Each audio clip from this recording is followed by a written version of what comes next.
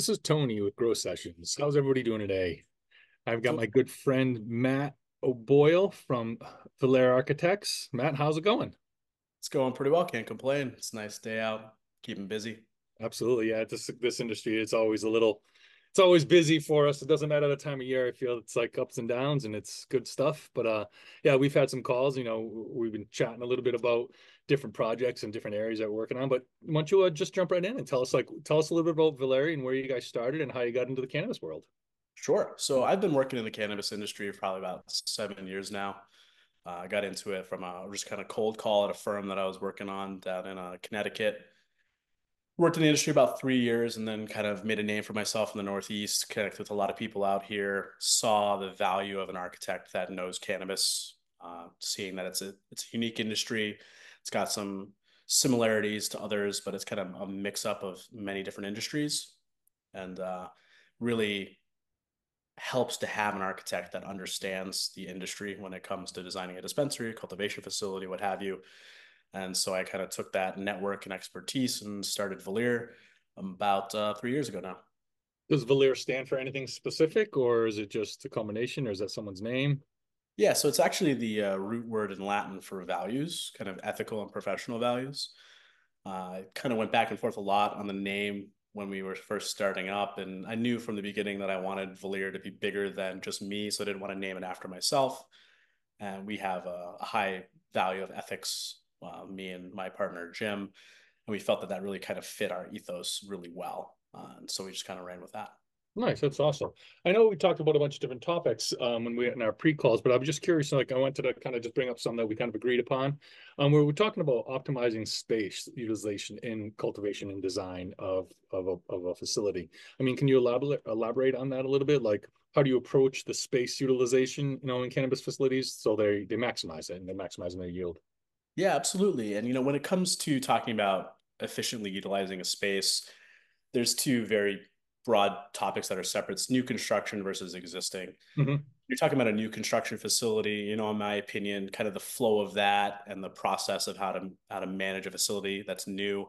It's kind of a solved problem. We have this kind of seed to sale idea that we bring into a facility design where you have a receiving area where all products and things come in, and then an exterior delivery area where everything comes out. And the product kind of flows naturally through a facility. When you're doing something new, it's pretty easy to make that work. The value that we bring is more in the existing conditions where you're dealing with a building where you have existing constraints, understanding kind of how the flow of an existing building might affect the proposed design. That's something that we specialize in, especially in Massachusetts. We have a lot of old building stock up here. Yeah, a lot of old mills and stuff. Exactly. And they're huge too, right? Oh yeah. But they weren't designed for the cannabis. So you have columns and you're trying to put in a 4 foot wide table and making sure that they can move and corridor spacing and everything. And that's where our expertise comes in and understanding the particulars of how you want to grow and how that changes your space and your layout of your facility. Do you go out to the facility like as a prerequisite, like as you start talking with someone and they agree to use your services, do you go out and kind of either you or your partner Jim or one of the people from your team does like a site survey? Because a lot of things I know that with us too, like we will go out and I walk a lot of facilities, even though we do the lighting portion of it. Like I kind of want to see where they're thinking of hanging it, what they're doing, and all of a sudden you're like, this isn't what you told me on the phone. Yeah, absolutely. It's kind of irresponsible not to as an architect. We have Yep. a certain level of standards that we bring to the table. And to design a facility without seeing the existing conditions is not a great idea. It's actually something that we've dealt with a lot when we get kind of an SD package from a land use application or just What's kind of an SD a package? Just if someone doesn't know what that means. yes, that's a schematic design. So that's kind Okay. of the first pass at layouts when you're really kind of fiddling with the different ways to approach kind of the puzzle of an existing building. And if you don't know the existing facility, the space that you're going into, you can run into all kinds of impacts to both budget, schedule, feasibility, even if it's Yep. possible to do this without really investigating the existing conditions. Do you guys look at things like I notice these things just because we're always looking for where the power is coming in and the water's coming in and going out. So I'm sure you guys look at that as well, like because the power might if this building is 100 yards long or whatever 200 yards long, and they actually want the power and all this services at the other end. Like you might have to flip flop. Like you mentioned to them like, no, this is the way our workflow goes. I'm like, sometimes you have to look at the building like you were saying and be like, well, to run that amount of to move all this electrical service and move all this plumbing to the other end, it's cost prohibitive. Yeah, exactly. And that's where our, expertise as a cannabis architect comes in, where we know that there are certain demands of these facilities that another architect may not kind of factor into those schematic plans. It's also why typically we'll carry the MEP engineering and any consultants professionally that we need to get the project done. So we can manage all the different trades and all the different pieces that come in to fill this puzzle. And it's worked out pretty well so far. We've helped a few clients avoid some very expensive pitfalls. Yeah, that's for sure. What are you thinking? I mean, I know we're just touching on that, but what do you think are some of the common mistakes you see, like in designing of like just a general? I mean, all architects have their specialties, but I feel like the ones that are just jumping in, like I talk to a lot of folks, and someone's like, I've got a buddy that's an architect. I'm like, cannabis architect? They're like, no. I'm like, well, you should probably look at a cannabis architect. What do you see with like some of the common mistakes in design in some of these facilities? Yeah, so I mean, common mistakes, I would say not understanding the process of a plant through the facility and how that Yep. affects how you don't want your employees walking across the building to go get your clones to come all the way back to fill a room. You Exactly. want kind of a sequential order of operations, but also just the sizing of rooms. So we have a pretty industry standard sizing of tables and aisle widths and things like that. So you can find plans that the width of the room is an awkward size and it just kind of ends up wasting space. For a large facility, that could end up being, several rows of tables that are wasted in these rooms, and that's revenue. That's operating income for you that you're just leaving on the table, so to speak. Yep. We also run into a lot of issues where we have designs that come to us where the materials and methods aren't great. They're using fiberglass, bad insulation, and gypsum wallboard to create and a wood studs. It's just because it was cost cutting. They No, want no as cheap mold as issues possible. there. Exactly. And it's, that's kind of gone by the wayside. We see that less and less now, but it still pops up every now and then. We're just like, no, you don't want to do that. That's a bad idea. Yeah, I mean it's hard though because people do have it in their mind, and as they've gone from like a small home grower in some tents, and then they kind of scaled up to maybe they went to a caregiver model. It's like a two-car garage, and now Mhm. they're stepping into the big boy game, and it's a whole nother. It's just a lot going on, and and you're trying to explain that to some folks, and it's a lot of undertaking too, of just like the manpower that goes into these facilities. That how many people like you're building a large scale facility, you know that you can't do this on your own. Yeah, It's different, absolutely. like you just can't. But um can you share some of the innovative design solutions that you guys have implemented to like save like the space efficiency in your projects? Sure. So, when it comes to architecture, it's not so much innovation as it is iteration. We're kind of developing the best practices every year. It gets better. We come up with different ways to solve problems. We come up with different methods to approach issues. One of the kind of creative things that we've done that would be um, impressive was a facility that we worked on in Connecticut where phase one of the project was accelerated to create a grow space for seedlings because it was so new to market that there wasn't available plant stock to buy to fill a cultivation facility if you just turn it on. So we fast tracked a section of the building to get seedlings in, while then as those were growing into clones and mother plants and getting that kind of base going, the rest of the facility was going to be constructed and built out and ready to go as soon as those plants were ready to be transferred. So that saved, 6 months of potential downtime for this facility waiting. If you turn on a 50,000 square foot facility and then you put seedlings in, It's got to fill it. yeah, you got to fill it. It takes some time to start from scratch like that. Well, we find that a lot. And I think each state has some different rulings. I know like some places like we'll call it the state turns their head a little bit. They say, all right, you're allowed to bring in, X amount.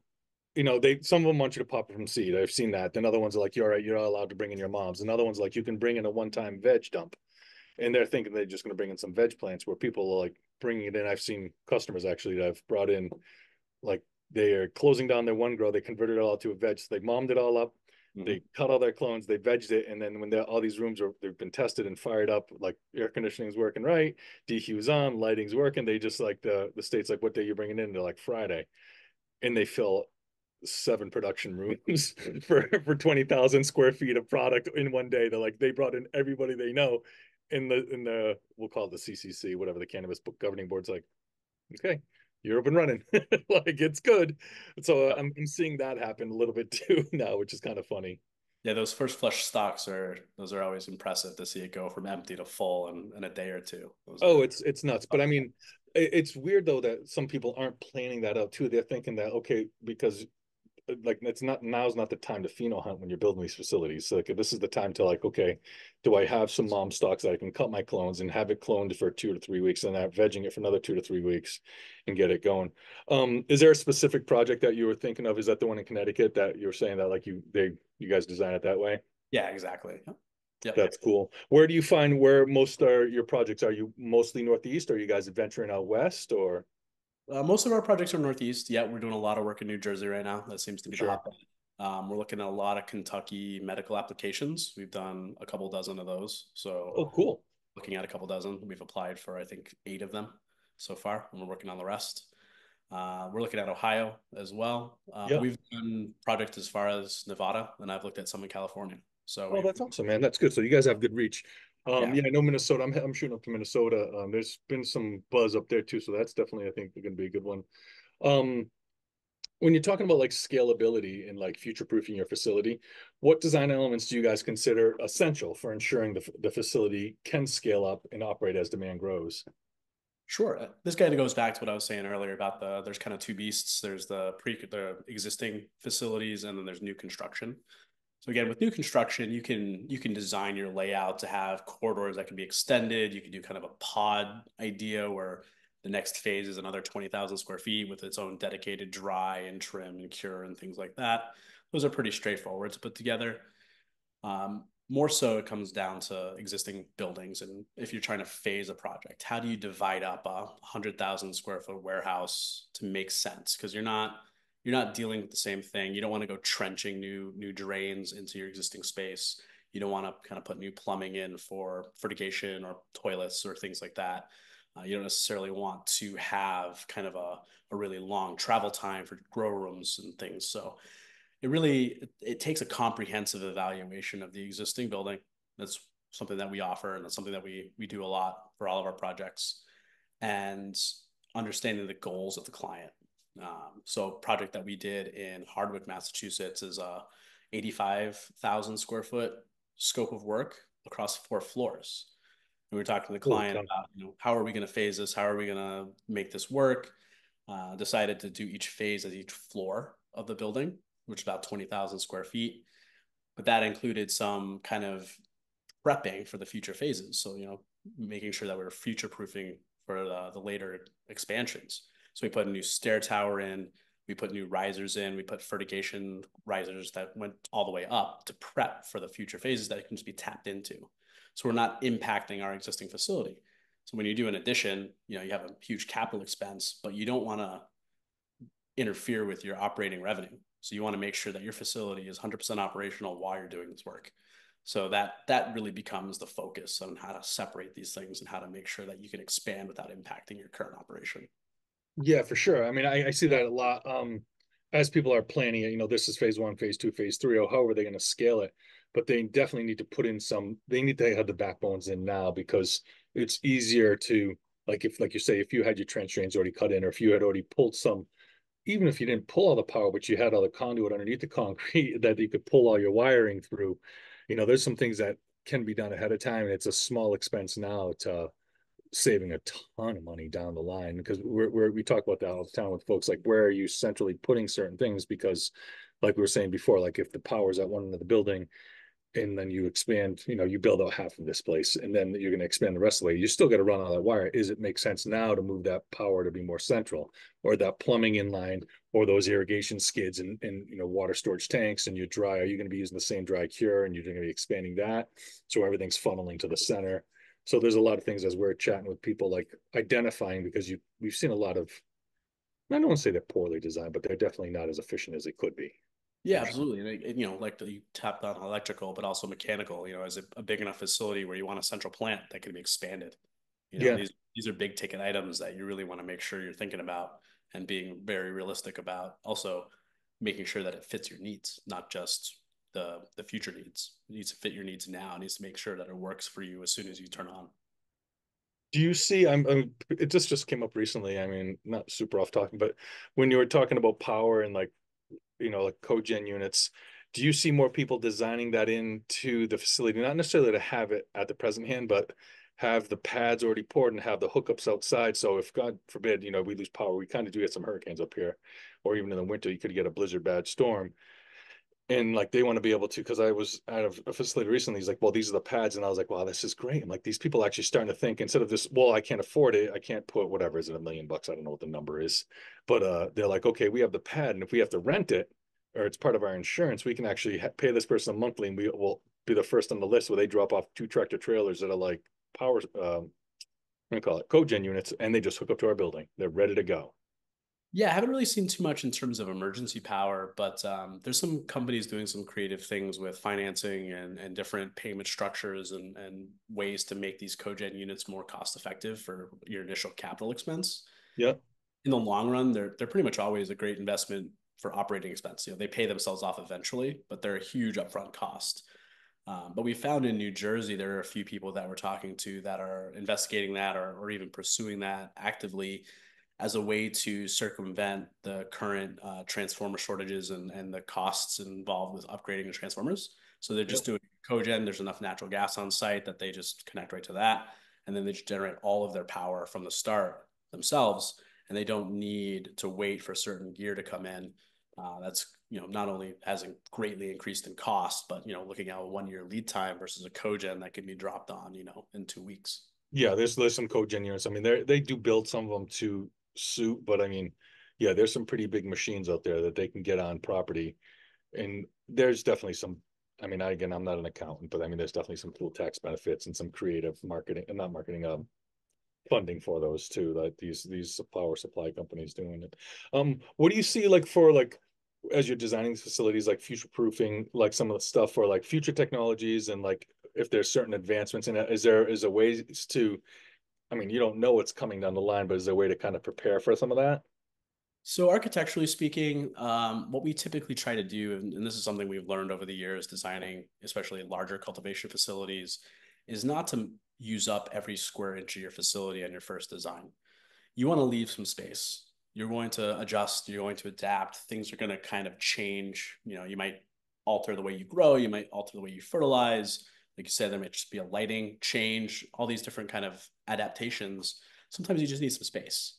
Hmm. So we found that early on, we designed and built a few cultivation facilities that then there were no flex spaces, there was no additional room and fertigation. It was all kind of designed as tightly as possible to maximize cultivation space, but it limited their future scalability. It limited adaptation. They couldn't change from one batch tank to four because they wanted to alter their fertigation based on the stage of the plant.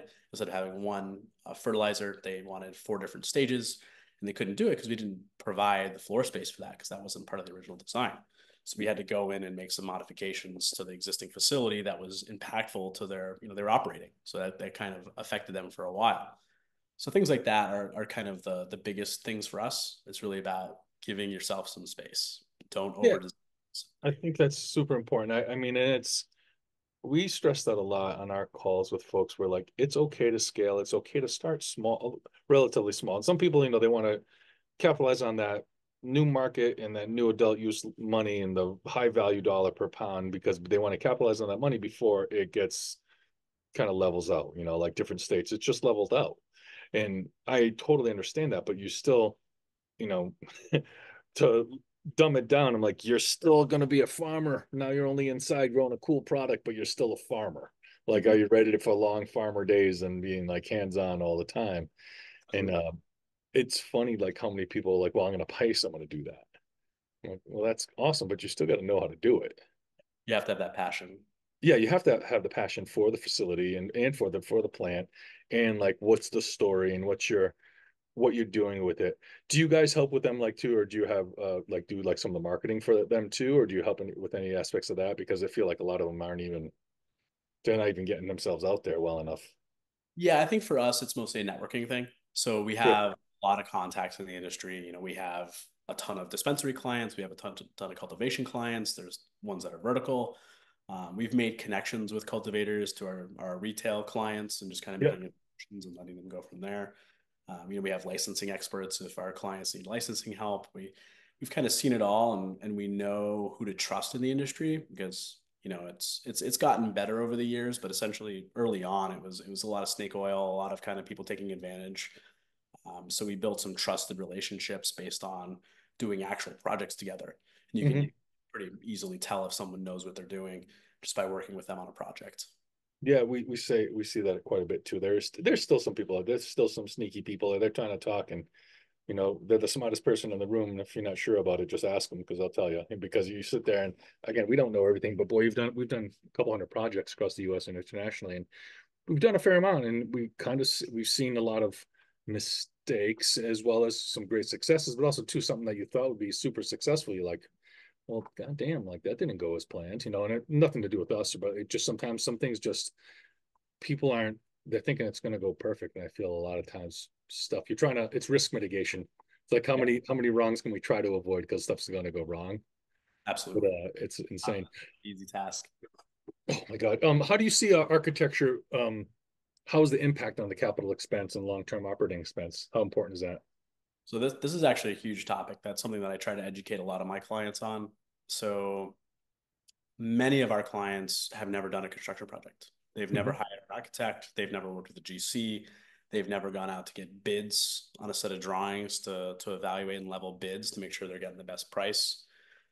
So they don't really understand necessarily that architecture is more than just a set of permit drawings that allow you to build. It's more than just a design of a dispensary. There's decision making at the most minute levels that we make based on our experience and knowing what the client's goals are that have a huge impact to budget. Not just from a design point, but also like going back to evaluating existing facility, understanding where the pain points of an existing building are, where the floors are really bad, where it's going to cost you some extra money to fix things that you could maybe avoid, move that to phase two when you've got some revenue. We had a client in Connecticut that had a layout of a facility. It was a good layout, but they didn't take into account the existing condition of the floor. And there was a section of this facility, it was an old manufacturing facility, that had concrete curbs and depressions and all kinds of modifications. It wasn't just a flat concrete floor. And there was such a large area that could have been moved to phase two that they included in phase one just because the layout worked really well. But that was looking like a $400,000 to $500,000 floor repair just to get this back to level to put tables on. So the And floor, did it sink, or was it just all different levels of yeah, floor? there were pits, there were ramps, there were raised concrete plinths, and to demolish and fill in concrete like that it was a large area. It cost a lot of money, Yeah. and so it just wasn't something that they were aware of because again, they were just looking at kind of a floor plan, some basic photos, but they didn't understand the impacts and the construction costs. We've done existing building evaluations for clients looking to purchase buildings, and we're like, there's not enough power. Like we had a building in Attleboro where the city lines weren't even big enough to bring in the 8,000 amps they wanted the facility. And it was going to cost tens of millions of dollars to run new Holy lines from the crap. substation. And nobody told them about this. They were about to enter into a contract. They were about to, put in an offer on this building, and then they just wouldn't have been able to develop their project. So it's things like this that, again, from a experienced architect that knows cannabis, knows your needs, kind of understands what your end goal is and how to get there.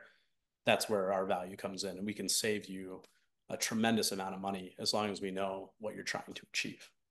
Yeah, I mean it's super important. Like there's so many different little angles and I feel that there's a good the industry, like you said, is starting to shake out. There's a lot less snake oil people, and it's starting to shake out where there's a lot of people that we're looking out for these customers because they're spending a lot of their hard-earned money, and some of it's like family money, and like they're putting it all on the line to make sure they're successful.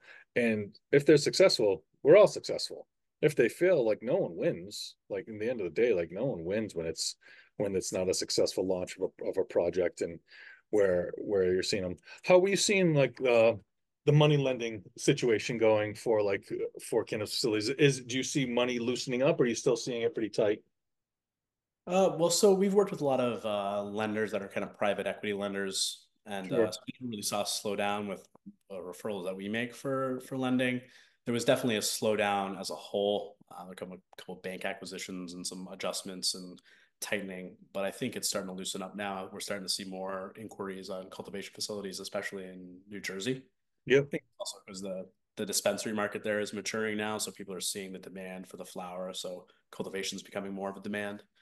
And then I would expect manufacturing to be right behind that. So that was similar in Massachusetts, where dispensaries went up, cultivation went up, and then people are like, oh, we need to be able to manufacture things. And so some people came in, were a little early adopters to large manufacturing facilities and done very well for themselves. So we're anticipating a similar path in New Jersey. What do you think about like the stuff that's going on right now too with I see it, but I think it's written into some of the bylaws, like New York, New Jersey. I think it's in Pennsylvania. There's these delivery licenses, and it's not delivering to the end user. Maybe it is, but it's there's supposed to be the like this middleman that like it's the distributor. Like, so hi, I'm the grower. I sell to the distributor, and then the retailer, but there's this person that's supposed to do it, but no one's really doing that right now. At least I don't see too much of it. Do you see that like happening right now in different states, or is it it's kind of just one of those, I don't want to say weird, just like an odd thing? Yeah, it's unique. There's a lot of people with passion for the plant in the industry, and they come delivery isn't this kind of interesting, sexy thing to do. It's they're just moving product, but there's value to it, and there's requirements for it from the state. There's a lot of regulations. We've done a handful of them in Massachusetts. We Yeah. actually did Zip Run out of Boston, which was one of the first in Boston to open. And we did Budsy out in Western Mass, which was the first in the state to become an operational delivery service, both for direct to client or customer and business to business. So again, they've been successful. I don't really know too much about their business model, but there's definitely a niche there, and it's a need. So somebody has to fill it. Yeah, I think it's pretty, it is pretty unique for some of those things that are going on. But well, this has been awesome, man. I love having you on a podcast. I mean, what's the easiest way for people to get a hold of you? Sure. So we have a website, valerearchitects.com. That has all our contact information. We have an online form there. We have a few splash pages depending on the state. If you Google us, you'll find us in your state. If you're going retail or even medical legal, just find my contact information and shoot us an email, and we'll set up a call. Set up a call and you have to do a nice introductory call, kind of learn about the customer and see what they're looking to accomplish. Because it seems like some of them start to hire some people that will do a drawing, or they go to like I'll leave like a grow store and they give them some drawings that are just not really that aren't great. Yeah, we definitely try to emphasize the fact that hire a licensed professional. We are licensed architects. We are able to give you the drawings that you need to actually get it built. But we also know how to do cultivation facilities. So we're not just, a regular architect. Do you go to a lot of the town meetings with people too? Like if people would need that, or if they require that service for you to go and talk to, hey, this is my odor mitigation plan, this is my whatever. Yeah, so pretty much every state that I've worked in so far, there is a land use or a special permit application process that we've Yeah. gone for existing locations, especially dispensaries. A lot of times we're able to avoid the need of a civil engineer, even if the application requirements said you need them. I can stamp site plans and write affidavits and things to basically say that, it's existing. These processes aren't in place for existing buildings. They're meant for new construction, but the cannabis legalities kind of push them there just for additional review and control over these applications. So we've been able to successfully get through without civil engineering. New projects, you need a civil engineer, but even then, we've done a lot of meetings with the civil engineer because they will present the building, the site, all the modifications, etc. But the board, the town, if it's a planning board or a zoning board or what have you, they always have cannabis specific questions. And usually that falls on to me as the more experienced professional in cannabis to answer and make them comfortable. And I think we've done, or I've personally done over 100 of these land use applications, and I've only been denied once. So, Oh wow, that's good. That's actually really good to know.